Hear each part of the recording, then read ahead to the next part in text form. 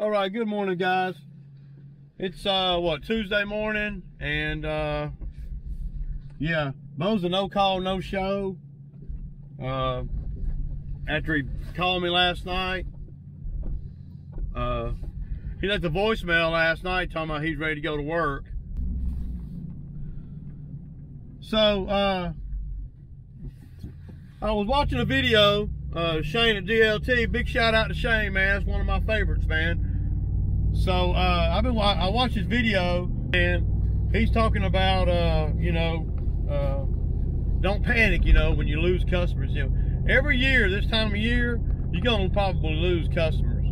The work dries up.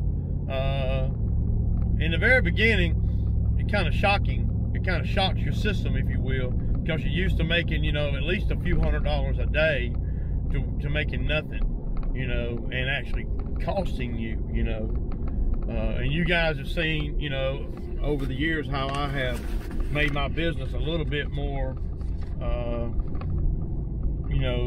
ready for that, but I have lost a couple of long-term customers, and it wasn't nothing that I did or anything. It's just circumstance,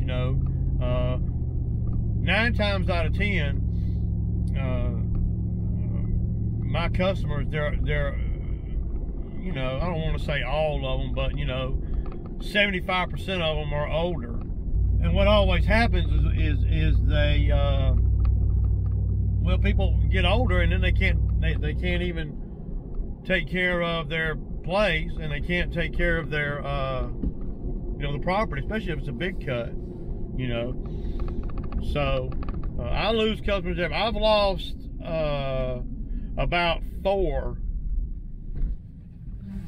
customers this year,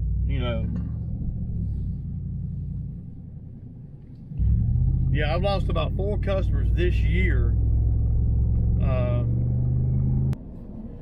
So every year you're gonna lose a few, You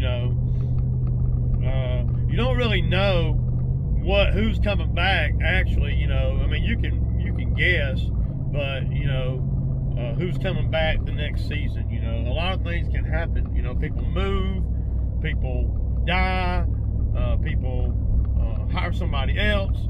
There's a lot of reasons why, and when I lose a customer that I think's in good standing, or that I think that I've been doing a good job and showing up and all that, and I lose them, then I always want to know why I lose a customer no matter what. Because if you don't know why, then you can't get any better. Even if it, this particular year, I haven't lost any due to my work. I've lost one because the main reason why is because the gentleman that hired me, he's getting on up in years, and his daughter and them are taking over all his finances, and they went on and let it's a ranch, and they went on and let the ranch hand, the head ranch hand over there, take care of the lawn. And over the years, being this ranch hand have butted heads. Don't really know why he was all up in my business or anything. He was always over there trying to tell me, where to put this, or I can't shoot the grass this way, and I'm doing the property. It's not even the ranch. And he was just always meddling, and I'm like, man, I don't work for you, dude. So me and him had a few issues over the 8 years or so that I was doing the property. And so this year he was calling me, and I wouldn't answer the phone. Because I ain't got nothing to talk. I don't like him. I don't want to. I think he's, I don't want to deal. I don't have to deal with him. He's not paying me. He's not my boss or nothing. And the old man over there, let me back up a little bit. The old man over there came to me and says, "Hey Ray, why is that back field, the field area, not an area that I'm responsible to cut? And the old man is kind of losing it, you know, he's got dementia a little bit. And he says, Ray, why is that back field back there so bad off? And I'm like, well, I don't know. He said, and so the old man had me ride down there with him, you know, in his truck. So I hop off the mower, I get in the old man's truck, the landowner, and me and him ride down to one of the pastures on the farm. And it's overgrown like hell, right? I mean, there's privet and thorn bushes and everything. It's bad. I've never seen it that bad.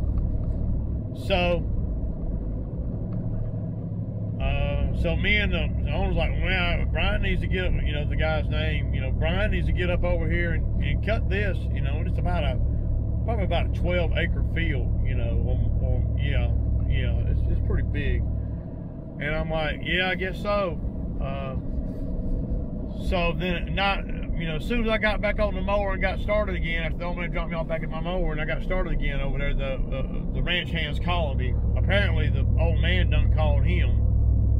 And so the ranch hand is calling me, and I wouldn't answer the phone because, well, I didn't want to. You know, I didn't want to. So,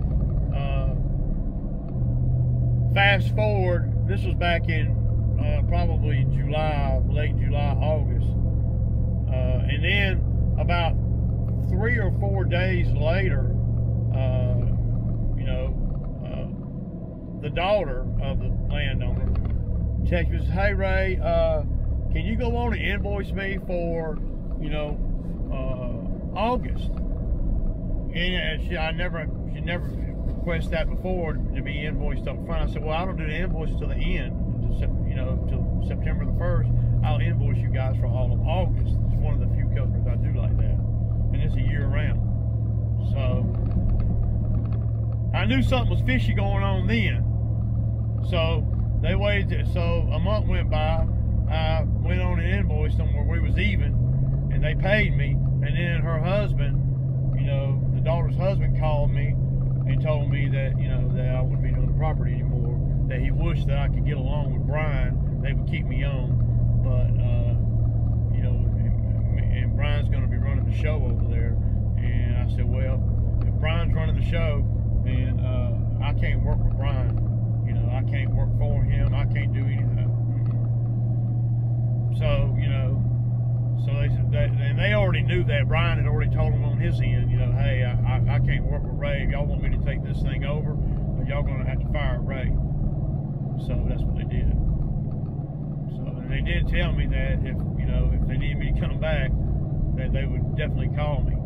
So we'll see. It's all good. I'm not going to work for him. I'm just not going to do it, man. It's not. So we'll just have to we'll just have to see what they what happens. But you know, it's November. You see, of course they're going to fire you in September, October. They're not going to wait, and they're not going to fire you in July unless you really do something. You know, this is just, you know, just real talk here, y'all. I mean, you'd have to really do something bad to lose a customer, you know, in the middle of the summer, you know, because it's easier for the customer to say, okay, well, you know, let's just hold out and wait until the end of the season, and then we'll make a move for the next season. You know, that's usually what happens. Not all the time, but that's usually the way it go down. And, you know, for me, I refused to work with him. I probably could have called him and, you know, and came up with an amicable resolution to the issues. But over the years, we've just had some really bad issues with each other. And, you know, he's done crossed the line with me as far as being able to work with him. So, and I'm certainly not going to work for him. I mean, so there's that. But every year you're going to lose customers. You just gotta stay in the game, man.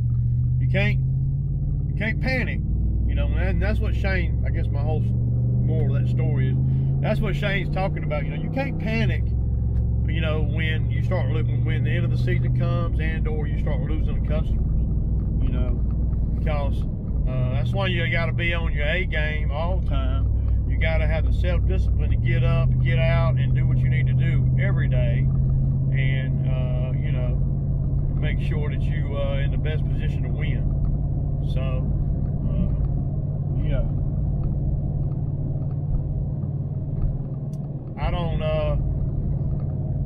I used to get a lot more upset, not upset, but worried, you know, when I lost a customer. But I don't get upset about it no more. It's just the nature of the beast, man.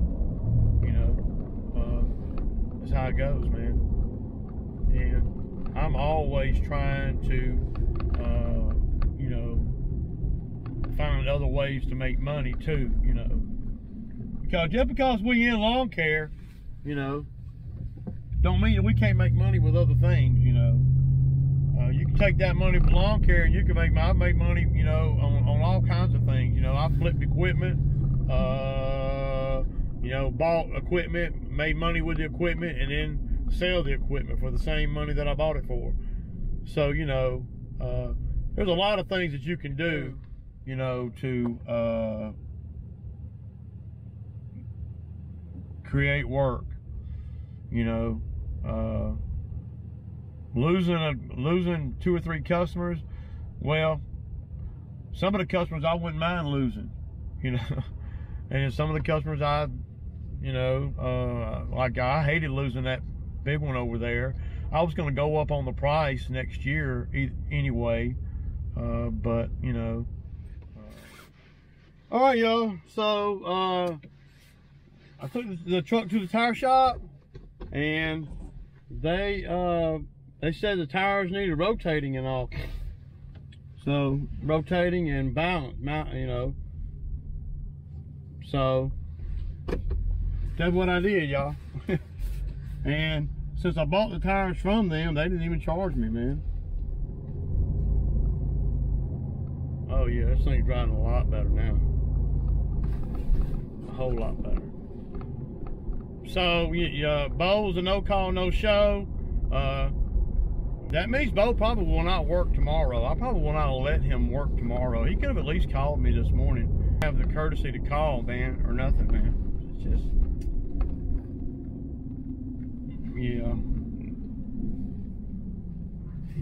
And that's how he is, man. And that's why he gets what he gets. That's why he gets paid what he gets paid. Just saying. Man, I'm glad to get that done, dude. That's sweet, dude. Because I was getting a little bit concerned about that. Next thing I'm going to have to do, y'all, man, is I'm going to have to carry this skid steer up to the shop, man. You know, I don't want to, but I'm going to have to.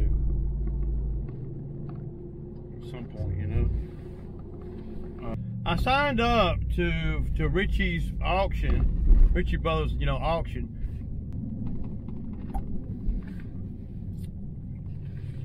Anyway, I signed up to them so I can go online, and I can even bid if I want to. I just want to observe how the auction goes. You know, I don't know if that's a good way to buy equipment or not. I mean, I guess you could get ripped off, you know, about like you get ripped off anywhere else, you know. And I don't know what kind of good price or whatever I can get on stuff. I would just like to kind of, you know, I mean, you gotta love the backup camera, dude. Backup camera's the shit, man. So I would just like to be able to look online at the auction as it's going, and kind of, you know, observe how, you know, all the, you know, procedures and all. And then you never know, man, I might buy something, dude, like an attachment or something, just something small, just to kind of get a feel for how it goes, man, and see, you know, I ain't fixing to jump on there and buy an old $50,000 piece of equipment or nothing like that, but I wouldn't mind buying attachment or something for the skid steer, you know. Yeah. So, just, you know, because, man, believe it or not, man, well, I know y'all believe it, there are people that make money just on equipment sales. I mean, make a living, a damn good living. You know what to buy and how to bid and all that. You can lose your ass, but you can also probably do pretty good too, you know.